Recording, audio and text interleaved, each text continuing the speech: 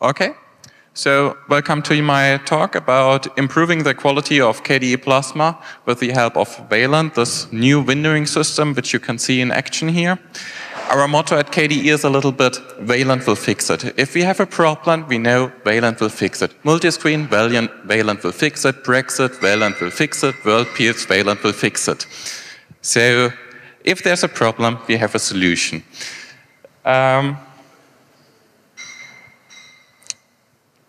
So short about me, I'm Martin Graesslin. My email address is mgraesslin@kde.org. I'm working for Blue Systems, and I'm sponsored for working on Quinn, KDE's Plasma window manager, and especially on the Wayland port. A little bit about Plasma. Plasma is KDE's desktop environment. KDE is not a desktop environment. KDE is a community, and Plasma is the desktop environment of that community produces. We are currently at version 5.6.5 and are about to release 5.7, which I've heard will be the default desktop environment in the next openSUSE Leap release. We're currently at a 3-month release schedule. We used to be at 6 months, now we are at 3 months. So every 3 months there's a new release. You can find us on #Plasma on IRC or on our mailing list. And yeah, it's an X11 windowing system, but it's currently in the process of getting ported to Wayland. It's actually working quite well already. So a little bit about what I want to talk about in this presentation. First of all, I want to talk a little bit about our quality process in KDE in general and also in Plasma. Then I want to talk a little bit about the problems of testing X11. Testing X11 if you don't have openQA. I think openQA makes everything much, much easier. Especially I want to talk about my area of work, how to test in Window Manager. And then I want to talk a little bit about how Wayland changed the world, how we can test in Plasma, how we can test our window manager, how we can test our desktop shell, and then a little bit about the future plans, how we plan to extend all that what we've already implemented. So let's start with our quality assurance process. First of all, I'm taking a look at frameworks. Frameworks are the successor of the monolithic KDE libs in KDE 4x. It's nowadays 70 independent libraries built up on Qt. We have separated them in multiple tiers with different dependency rules. So we have tier 1, which is only depending on Qt. Then we have a tier 2, which depends on Qt and tier 1 frameworks, and tier 3, which can depend also on other tier 3 frameworks. But of course, no circular dependencies are allowed. We are at a monthly release cycle, as a monthly feature release cycle with no dedicated bug fix releases. And currently we are at release 5.23, which means at a monthly release cycle we are doing that now for 2 years.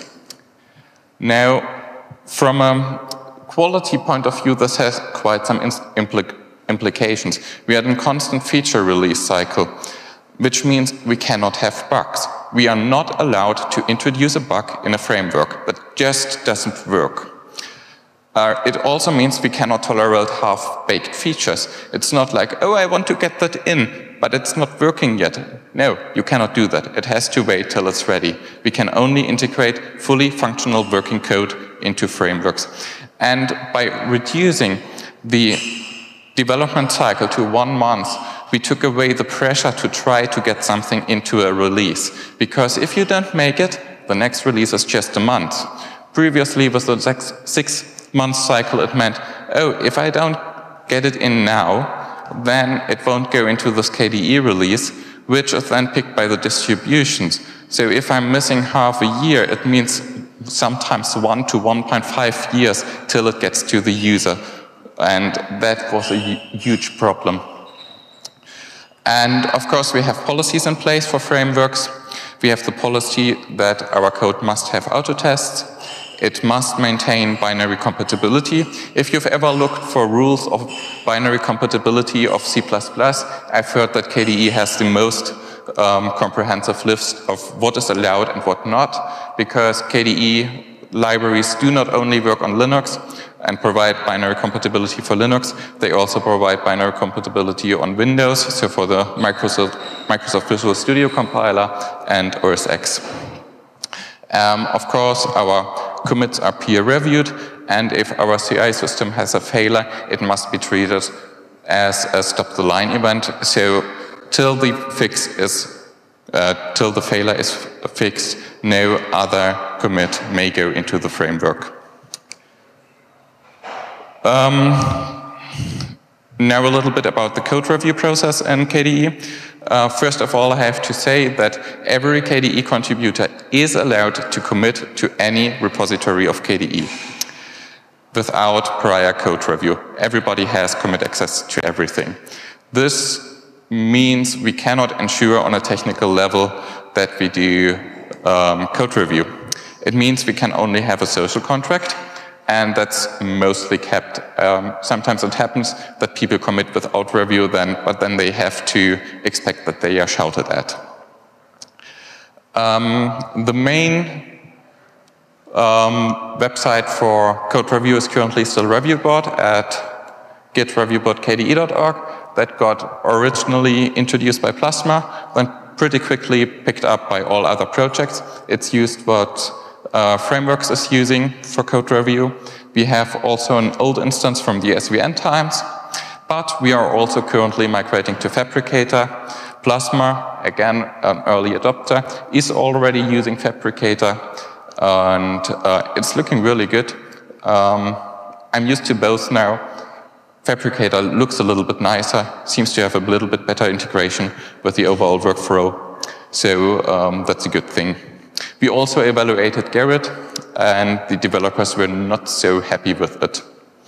But we are also used to Garrett because Qt uses Garrett, and most KDE developers are also Qt developers, so that's also quite common to use. Then once we have our commit peer-reviewed, it gets committed, and then it goes to our Jenkins instance. There we have a build job for every master and stable branch of every repository, which is quite a lot. And whenever there is a commit, then run is triggered, which checks the build, which runs the auto tests, which are in the repository. Then if something does not work as expected, it reports back in annoying ways, which can be IRC messages, it can be email, RSS feed, whatever. So I think you all know Jenkins, and so yeah. And what's very nice, we have multiple profiles in the build system, so we can say, okay, I want to compile this project twice with different compile flags, so that you can also cover that.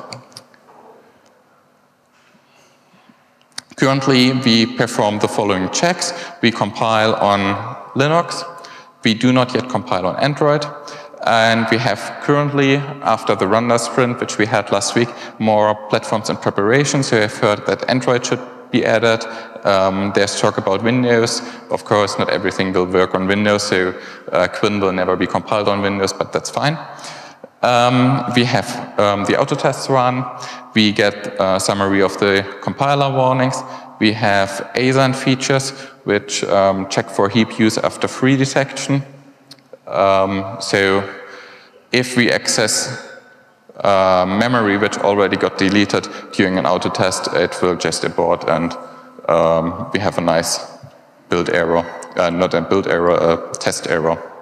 We get code coverage, and for the projects which use upstream, there's also some tests performed. I think there are for some projects a few more things which are performed, but as I don't use that, I don't really see that. Then in addition, brand new, we also have a continuous delivery system. That's Neon. So it does lots of the things that build-kde.org already does, but it also produces packages and builds a daily ISO. And with that, we can actually test an integrated thing for a change, which is not just the code you randomly have on your system, but you can actually test. Similar to that is now what openSUSE offers with Argon and Krypton. That goes in the same direction. but yeah, Neon is a KDE project directly, so a little bit a different target. So now let's talk about testing X11. So my experience from working with Xcode for quite some time is that you cannot mock X11. If you want to have a unit test which accesses X and you want to mock X, it's just not possible. There are projects which have done it, but my experience is it's too large. So the X specification is something like 160 pages. In addition, you have extensions which replace core functionality, extensions which replace extensions, extensions which replace the previous version of the same extensions. So that's a lot. Then we have on top of that the ICCM with another 60 pages of describing how an X window manager and the communication should work. We have the extended window manager hint, and on top of that we have actually two libraries to mock, XCB and XLib. So mocking that is really, really difficult. In addition, we have dependencies which pull in our X without us even noticing, especially back in the KDE 4 times. We had Qt which just linked X. We have KWindow System which linked X. We have OpenGL which is defined to link X on Linux. And of course any library using any of them. So somehow you always get X in, somehow you will always miss to mock something, and yeah. So my experience was when I looked at it, mocking is not possible. We have to perform integration testing if we want to get anything tested. So the normal integration test setup for X11 looks like that you run your X virtual frame buffer. On top of that, you run OpenBox as a window manager, and then you use the Xtest extension to simulate input devices. The problem with that is that X virtual frame buffer is rather limited and way too restricted. The same for Xtest. With Xtest, I can simulate mouse clicks and key presses. I cannot simulate things like smooth scrolling, touch events, etc. So Xtest is somewhere on the level from 10-15 years ago. The more modern things were never added. With XFVB, the biggest problem I noticed was the complete lack of GLX. So I couldn't run OpenGL in a sensible way on top of it, and Xrender was missing. So in the latest version of Xrender, we have, in the latest version of XVFB, we finally have Xrender. So that finally got fixed, but it's still really, really limited and not usable for proper testing because it can only do one resolution. We cannot simulate the removal or adding of screens.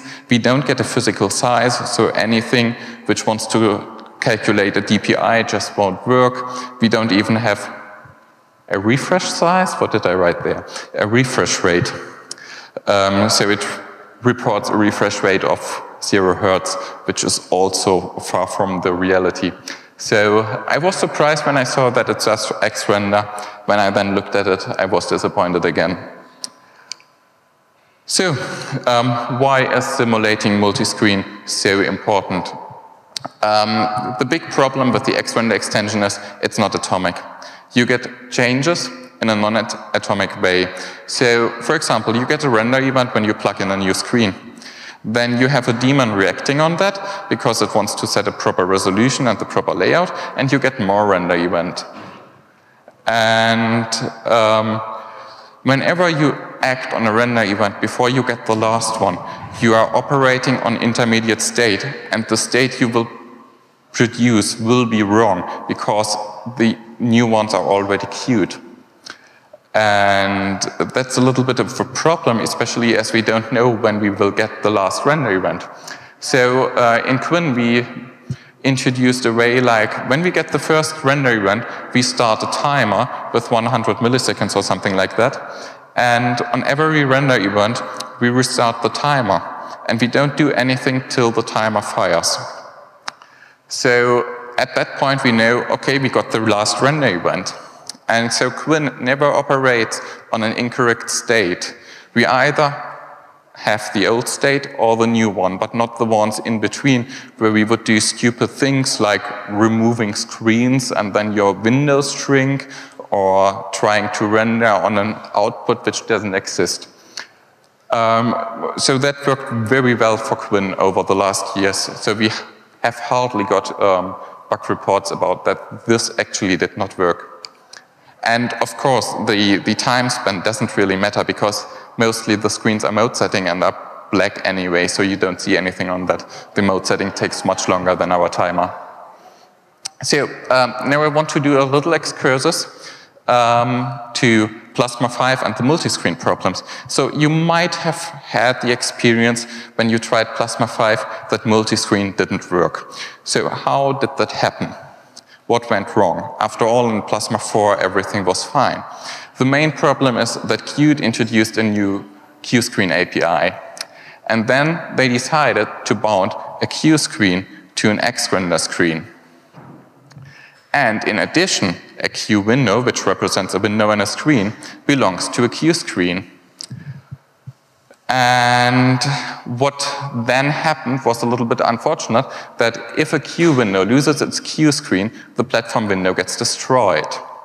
So we had a situation where the intermediate state meant we have no screens.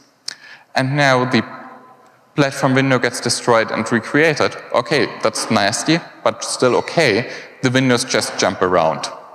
We also had situations where the platform window gets destroyed and then we have a null pointer dereference, then the application crash. That's probably what most people saw, applications randomly crashing when you change the screens. That all happened inside Qt's code. It was never in our code, it was all inside Qt's code. Unfortunately for us, I still see crash reports with that. They still come in with users of old Qt versions. Not openSUSE, but mostly I think Ubuntu is affected by that. And what I also learned, unfortunately, that when all platform windows gets destroyed, the app exits as all windows close. So the default behavior of Qt is if all windows close, the app exits. And that could be triggered by just removing all screens. And that even caused a lock screen bypass by disabling all screens. That was something openSUSE actually found, and openSUSE user reported. You turn off all screens and the lock screen is bypassed. It's in Qt 4 to Qt 5 regression, because in Qt 4 we never had a situation that we don't have any screens. In Qt 5 it could happen. So yeah, overall the situation was very unfortunately, because it could take the complete session down, and we basically looked at it and had no chance to do anything about it because the problems were not in our code. KDE people went to Qt and fixed the code, but it took time till the new releases came out and the fixes got in. And also due to the crashes, we actually didn't see the bugs in our own code because they were covered by the crashes. Like the lock screen bypass, it only happened after Qt fixed the crashes. Because before, the lock screen would just crash and restart. That was a condition we actually handled well. We just were not able to handle the situation that all screens go away and the application exits. So the current state is that with Qt 5.5, especially 5.5.1, most of the null pointer dereferences are fixed inside Qt. In addition, since Qt 5.6, a dummy Q screen is created if there are no XRender outputs. So the situation that there is no screen no longer exists. But there are still a few problems. We still see that windows might get destroyed when an XRender output is destroyed, and we still see that sometimes windows jump around because of that. And in my humble opinion, that's unfixable because it's broken by design. A Q window should not be bound to an XRender output. That's not how X works. On X, you always have a kind of screen, even if you don't have outputs. windows are bound to a position in the virtual screen and not bound to the position of an X-render output. Yeah, and now back to the topic. Our experience over the years was that unit testing X-render code is not possible. We wanted to do that for a long time, but actually it's not possible, and it kind of relies on manual testing. So you would have to have an auto test which says, and now please unplug the screen, and that's not really feasible. In addition, a problem are the different drivers. So over the last half year, I saw changes in driver behavior quite often. Like, I did not change anything with my KDE or Qt installation, restarted the system, and the behavior of how screens are handled by the Intel Xorg driver changed. It changed in bad ways, like didn't come up at all. If you go into DPMS power mode save, it turned the screen off, which is interesting then with the crashes. And yeah, so that's something which you can hardly test. You need to have tests which also consider the behavior of the drivers. We actually have a few tests which try to do something, like Quinn has a unit test which starts a Xavier server with 2 outputs to at least test that we can handle the condition of 2 screens correctly. And yeah, and also for considering tests, there are still systems out there which don't have X-render. So if you have something like VNC over X, you might not have X-render at all. And you should also test that, because people are not pleased if that doesn't work. So a little bit more about how testing X11 code looks like. So the code in KDE which interacts with X11 is really old. It's from the times where Coolio was still active in KDE. So it's KDE 1, KDE 2, perhaps early KDE 3. So if you look at the code and then look at the changes and you see, okay, nobody touched that for 10 years. It's basically designed before concepts like unit testing or test-driven development were common or were even known. It's monolithic, it doesn't have units, it's not written with anything in mind which would not be X11. Nobody thought about that there might be at some point Wayland. But the code works. It's there for 10 years, it's not getting touched, it works. So it's kind of tested by the age. But it brings us to the point, how can we actually test it? If we would want to unit test it, we would have to refactor the code, and that's, in my opinion, a very, very bad idea, because probably you're breaking more stuff by trying to refactor the code than you would gain by any tests. Integration testing might be an idea if possible. OpenQA might be a very good idea for such old code, because you can then relatively easily test it. So, and on top of that, how to test an X11 window manager. So this is now a little bit describing the situation of Quinn before we started the Wayland effort. So we had a very monolithic architecture. It didn't have any units. We had one huge class which did everything. It's best described by the anti-pattern called the God pattern. It completely relied on Qt creating the X connection.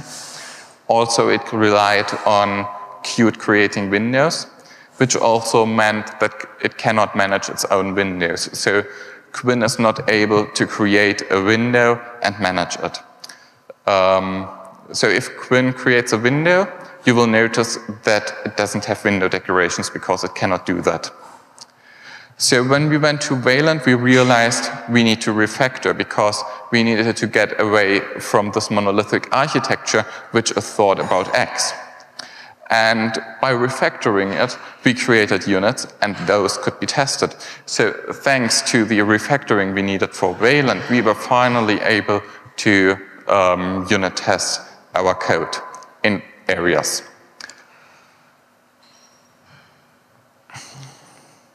But how does it look like with integration testing? Integration testing a window manager is even more difficult than integration testing a normal X11 application, because we can only have one window manager on an X server. So we would have to replace the window manager, and then if you would run the test on a developer system, it would start to replace the normal window manager, run the test, and then be in a weird state because you cannot prepare the states. There are windows still around from the previous session, and then how to get back to the normal window manager.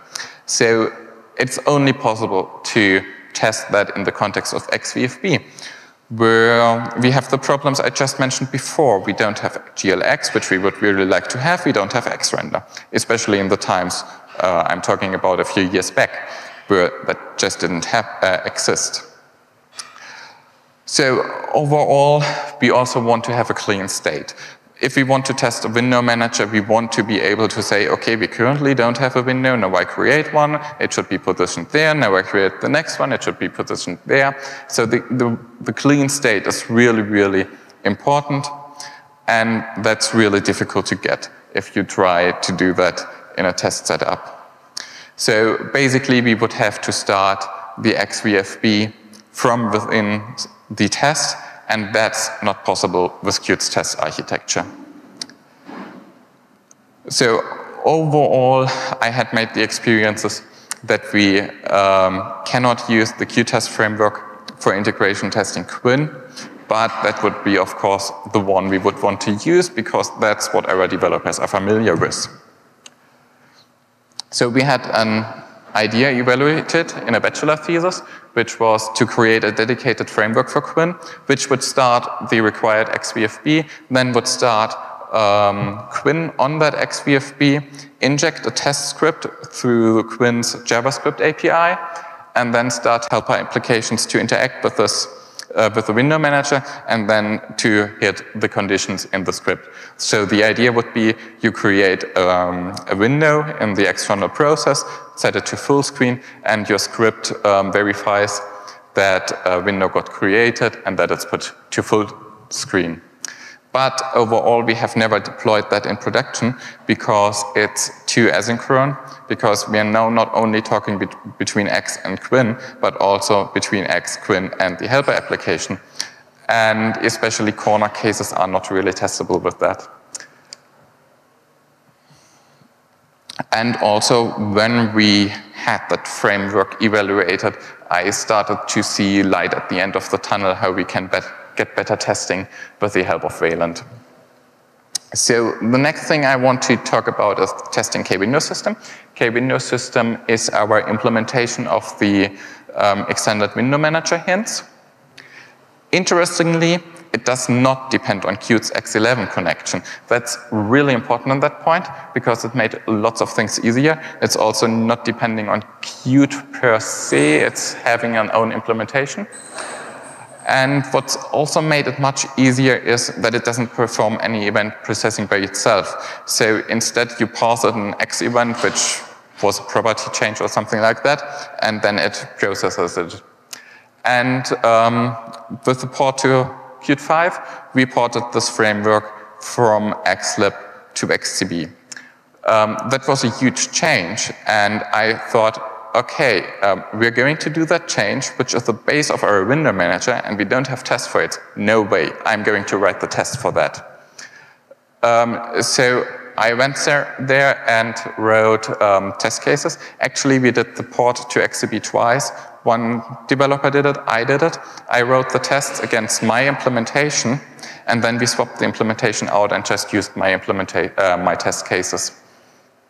And what these tests do is what I have just described for how we would have wanted to have Quinn tested. It starts its own XVFB to have a clean state and then runs its test. And these are very basic tests like creating a window, setting a property on it, and then verify that the property was set as we expected. Unfortunately, it still allows the test methods to leak information into the next test case.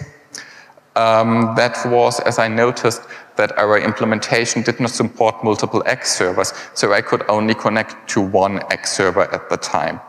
That's actually also changed because of Wayland. So, and with that I come to this topic. What did we change with Wayland?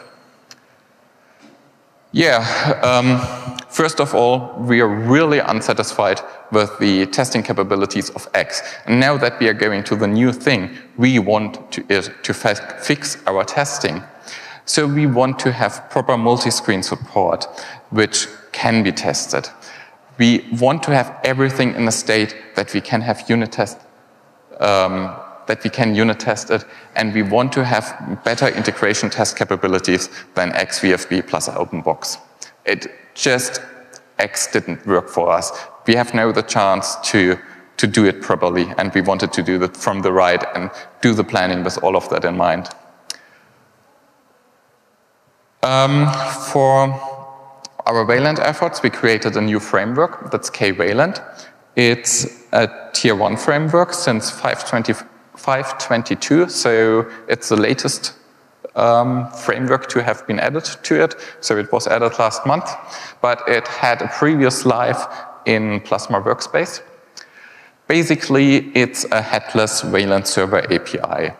So it's an API which allows us to create a Wayland server and implement the protocols in a C++ styled manner, in a Qt styled manner to be precise, and also to have the contract described in the Wayland protocols implemented. That's something like the Wayland protocol specifies that if you pass keyboard focus to a surface, the previous one should get a leave event. And the library takes care of that to have it easily for the user of the library to just update keyboard focus. The user of this library is mostly Quinn, of course, so we went for an approach like we had on X11, that the actual implementation of the things which make out a Wayland server is done in a framework, so that other implementations could exist on it. So if at some point we say, okay, Quinn is not doing it properly anymore, we can write a new Wayland server from scratch without having to rewrite everything. What's very interesting about K-Wayland is that it also has a client library. And the client library mostly exists only for testing purposes. And what we achieved is a very, very easy way to completely auto-test K-Wayland. We can easily create a Wayland server with exactly the things we want to have, and then have a client connect to it, and we can pretty much test every aspect of it. So at the current point in time, K-Wayland is a library which has about 10,000 lines of client-side code, 12,000 lines of server-side code, and about 11,000 lines of auto-test code. And we have currently a test coverage of about 87% and a conditional coverage of about 65%. The conditional coverage is so low because we have lots of asserts, especially in the client code, and those we don't test, obviously, because otherwise our test would fail if we would go into an assert in a test. So overall, that's looking really good if we compare that to the X11 world. And my experience lately is that if we have a bug, we are able to create a test case for it. So that's really good. And also what I'm seeing is if we have a bug, it's in the not yet tested code or not yet test covered code. So the first user of the K-Wayland library was actually K-Screen and not Quinn, because K-Screen started to port to Wayland and wanted to test properly, and it wanted to have a Wayland server which it can connect to, a way how to fake outputs, like adding an output, removing an output. And what's really great about the tests in K-Screen for Wayland is that it can load profiles as test data. So you can describe or actually you can export the profiles you currently have, like I have 2 screens with this resolution and this layout. You export it to test data, and then you can tell us, hey, this one didn't work, it did not do what it should do, and we can put that into our test data and verify that it works. And that also means that we can test the X11 code indirectly by it, because the shared functionality is now being tested through the Wayland code. And what we think we did was doing Xrender right. We tried to apply all the lessons we learned from Xrender. We apply changes atomically. We try to get feedback to Kscreen whenever something changes. So if Kscreen requests the outputs to be changed, it sends a request to Quinn. Quinn applies it and then sends back to Kscreen whether it worked or not. If it didn't work, it will revert to what was previously. So it's no longer we throw things at Xrender and see what sticks. So that's a huge improvement for Kscreen. So in Quinn, we also had a few changes due to going to Wayland. We had a few of the testing blockers removed. We don't depend on Qt's X11 connection anymore. It's now, we're creating our own X11 connection, and only on X11 we use the X11 connection provided by Qt. If we run standalone on X11, so the normal old Quinn. We need to be able to connect to multiple X servers. That's very important in the test, so in the developer workflow, because we want to have a nested Quinn. And this nested Quinn has to render to the normal X server, that's one X connection, and it has to have an X Wayland, that's a different X connection.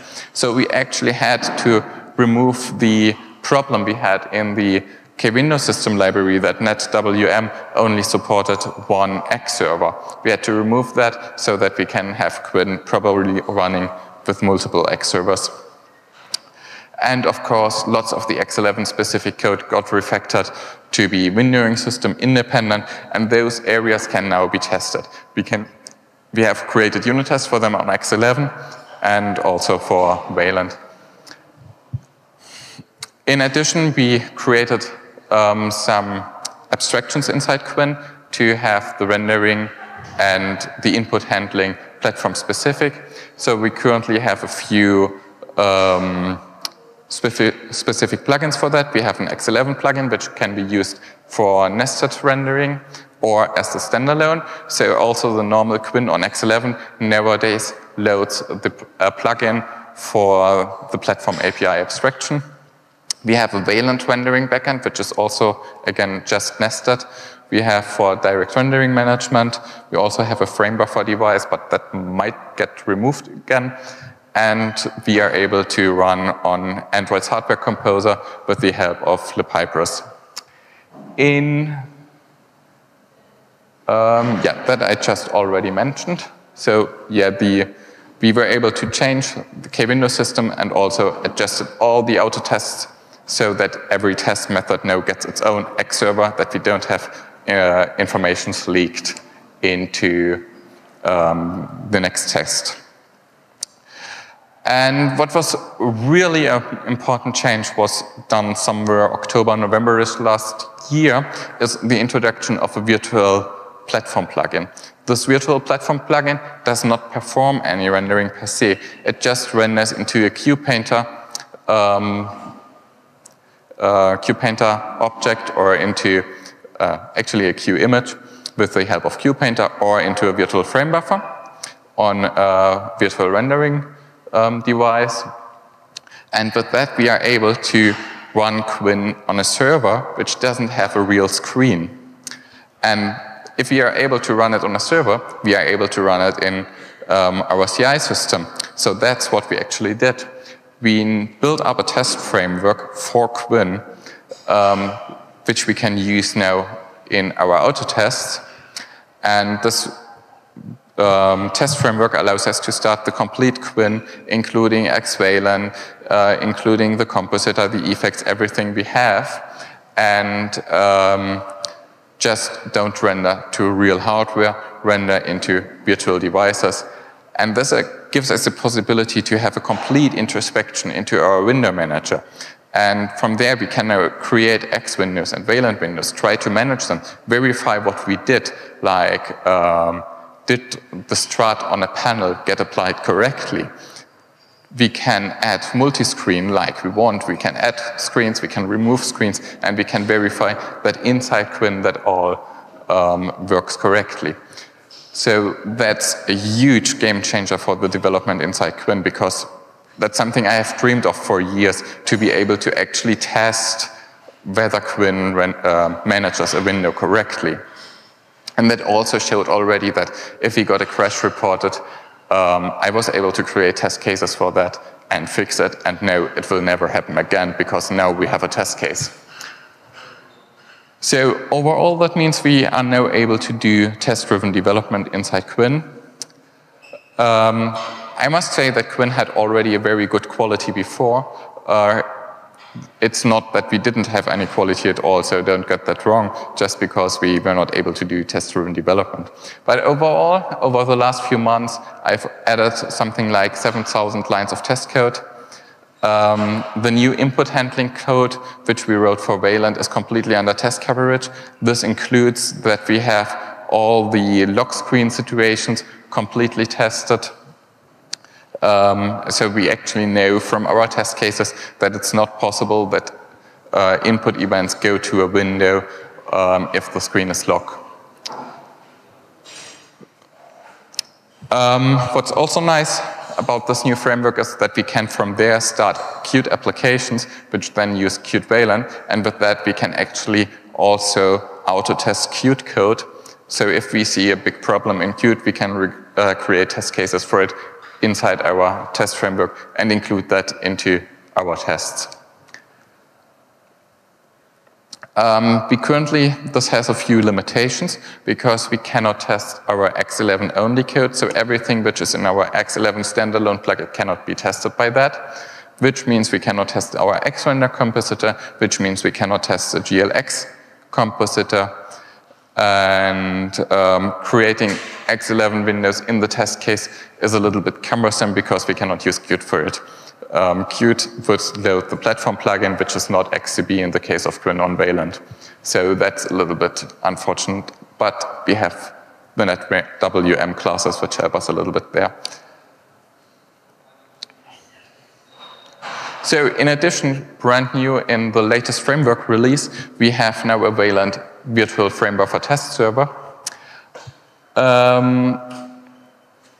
We cannot start the Wayland-based testing, which I presented previously, in all cases. So if you have a test which would depend on QGUI application or Q application being created, we have a dependency loop, because it would try to connect to the Wayland server which you are about to start. So that cannot work, and then we just run into a situation where the application freezes. I have gone through that with my Quinn Wayland porting, because I were there in this situation, so I know that cannot work. And now with Wayland 5.23, we have a very, very small binary, which can be integrated with CMake and CTest. And all it does is it starts the server through a CMake command, and then the server, once it has completely started itself, will start a test binary and then report back the result code of the test. So what it supports is currently creating windows, faking input events. So it's on the level of XVFB, but we plan to extend that. So with that, I come to what we want to do in the future. First of all, I want to mention a problem which we have on our buildkde.org. Buildkde.org runs Docker containers, and there we don't have a DRI device. And Quinn tries to do EGL initialize without a DRI device, and that fails horribly. And so we are forced to use the QPainter compositor for our tests on buildkde.org. But we have actually a few tests which would need OpenGL, so those have a QSkip currently in the code to ensure that they don't crash on the CI system and don't shadow by showing warnings that tests fail. And what's a little bit a bigger problem is that we don't get any Qt Quick windows to show, because Qt Quick terminates the application if it cannot create an OpenGL context. So we cannot start any Qt Quick applications from within Quinn's test framework, which means we cannot start Plasma to verify it. So that's a big problem. If anybody has ideas how we can get EGL initialized in Mesa work in a Docker container, please tell us, because we are pretty much clueless. So what we want to do is extend our Wayland test server. Currently, there's only one test case so far which uses it, but we want to be able to verify everything we use in Windows system. Also, we want to use it for our new task manager library, which we introduced in Plasma 5.7. And want to integrate that into further frameworks to have all the tests run twice. So we normally have tests which run on X11, and we can very easily, with this framework, also run them on Wayland, and by that just get a higher test coverage for the code and also for Wayland. And also what I want to use it is test the hell out of the Qt Wayland client library, because it currently still has a few problems, and these are annoying me. Also, we would like to build up a test framework for Plasma. So the idea is to take what we have for Quinn and make it usable for Plasma as well, so that we can start Plasma, so the complete desktop session, in the context of Quinn's test framework, and then have an IPC mechanism to verify the internals of Quinn. Like Plasma creates a panel, and we want to see whether the panel actually got created and has, on window manager side, the positions we expect. So that's kind of going into the area what OpenQA is also doing. So maybe OpenQA will be the better choice. That is something we still have to evaluate, especially if we consider that we could take a screenshot with it, there we are getting an overlap. So that's probably something to look into, what is the better choice here. And with that, I am at the end of my presentation. I still have a few minutes for questions, so if you have any questions, please ask.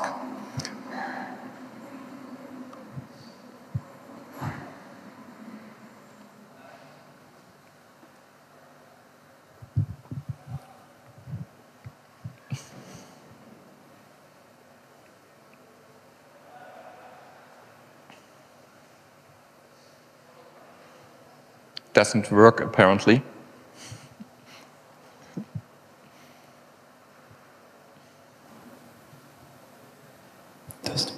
Currently in openSUSE there's the encryption image with Wayland support. What would we need to do to be able to test it with openQA, which basically means getting it to work in QEMU? Oh, good question. I don't know what would be needed to get it running.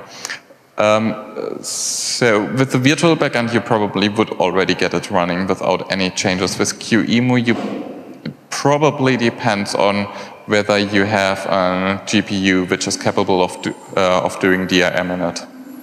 Not really. OpenQA, openSUSE currently uses the Cirrus backend. So there is basically only a frame buffer. Okay, then you could use the frame buffer backend of Quinn, but then you don't have OpenGL, and then, yeah, well, Qt Quick won't be like that. Well, wasn't there the plan to support a software windowing backend in Qt 5.7? Sorry, I didn't get it. It was too noisy.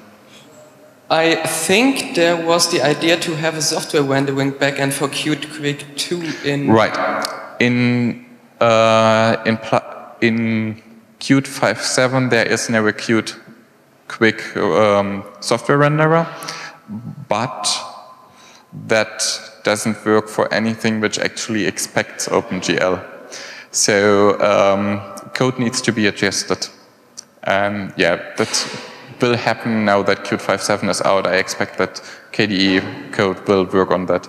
But yeah, if you want to actually test it in OpenQA, you would want to test the real thing, not just the software fallback, which is exactly the problem I have here with the EGL initialize failing. I don't want to test the software fallback, I want to test the OpenGL stack. No, you mentioned that you would want to drop the frame buffer backend in Qwin. Would you still do that if it's the only way to get it to work in QEMU and possibly VirtualBox without hardware acceleration? Then for that it's definitely a use case. If that's the only way, then we will keep the backend. I mean, it's not a lot of code. It's something like 1,000 lines of code. It's not really expensive to keep it. It's just, for me, there was the question, does it make sense if we have a DRM device which can also be used for software rendering, even if we don't have OpenGL, does it make sense to have the frame buffer backend? If there are use cases for it, I'm all for keeping it. Okay, thanks. You have a question back there.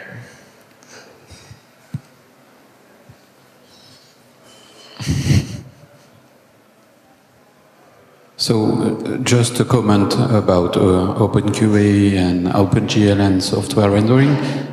Currently, we are using LLVM pipe acceleration with Mesa, and OpenQA is running usually using the Cirrus software rendering. So it means that Qt and Kwin could perfectly run using the OpenGL backend, and then we would run using the software emulation of Mesa, but at least you would test the OpenGL code of Qt. Only if we get to that point. So that's what we also tried to use LLVM pipe, and we didn't get to the point that Mesa actually tried to use LLVM pipe. It fails before. It fails in the EGL initialize call. And at that point, we are not where it would decide to use LLVM pipe. And the same with, well, Qt code actually should work then. But yeah, we never got to the point that LLVM pipe would even show up. It's failing before. Yeah, I guess you need to, I mean, we might need to work on that, because we are able to use that for the GNOME testing, and there is no reason why it wouldn't work for Qt.